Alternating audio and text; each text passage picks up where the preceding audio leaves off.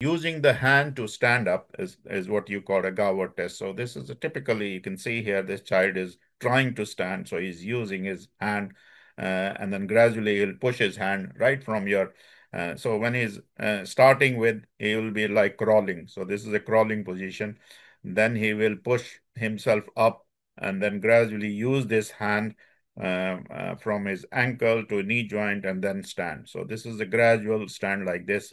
And this sign is classically called a Gower sign. So this is typically seen in any proximal muscle wasting, but in children, if it is seen, it's classically of Duchenne muscular dystrophy. In adult, if you see this, then you have to be very suspicious of osteomalacia, because the osteomalacia, vitamin D deficiency, also cause muscular proximal muscle wasting.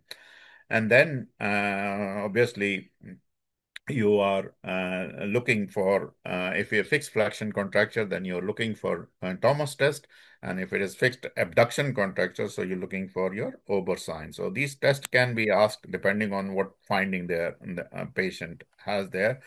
And then you have to assess your tendo-Achilles if it is fixed contracture or equinus contracture with your Silver-Skilled test. So all these special tests, depending on the patients, what they are, they can be asked. So Gower, Trendelenburg, Thomas, and Ober and Silver-Skilled test can be asked, but the Gower is one which you can't miss. So this is what you will see in a child. And then I forgot to mention that classically, when you're doing an inspection from the side or the back, you will also see that the muscles are, especially of the calf muscles, which are visible sometime, depending on, again, on what stage of the disease, are hypertrophy. So calf is hypertrophic, lumbar lordosis, and these classical sign you will see.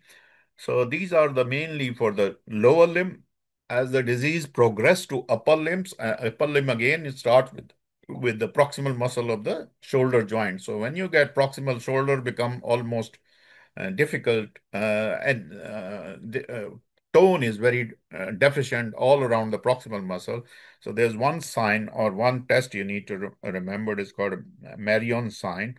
And this is sign mean that when you're trying to lift the child almost slips. So there is no tone in the muscle. The child almost fall down. So these are classically two tests described in the Gower for lower limb and Marion for the upper limb.